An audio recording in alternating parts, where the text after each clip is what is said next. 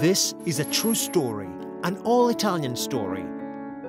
It started in 2000 with a particular goal: to ensure that the young people of today can become the citizens of tomorrow.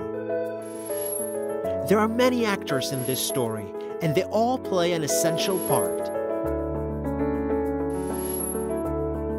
Italian students and teachers, media groups, foundations,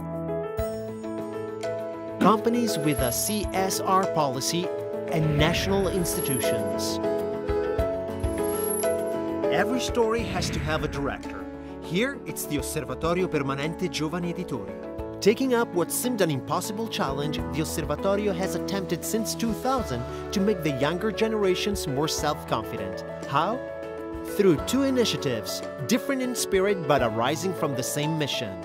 First, to give young people more control over their own minds, and next, to give them more control over their own resources, especially the economic and financial skills. So the Osservatorio has promoted two strategic projects: Quality Information in the Classroom and Young Factor. Quality Information in the Classroom, a media literacy initiative dedicated to elevating young people's critical thinking, teaching them to recognize and value quality information, and combating the negative effects of the spread of fake news and disinformation. This initiative is aimed at helping today's youth to become tomorrow's citizens by developing, through critical reading and by consulting quality information, both digital and print, the critical mindset and the civic sense that make people free. The goal here is to bring a modern twist to that Cinderella of the Italian school: civic education. Young Factor, an initiative to increase the level of economic and financial literacy in young people and bridge the competitive gap between them and their European peers. A project which has attracted the participation of many governors of the Central European Bank. Our traveling companions on this new journey are three major Italian banks, with a fourth one having joined them recently. Growing between the lines, young people, publishers, and institutions in discussion.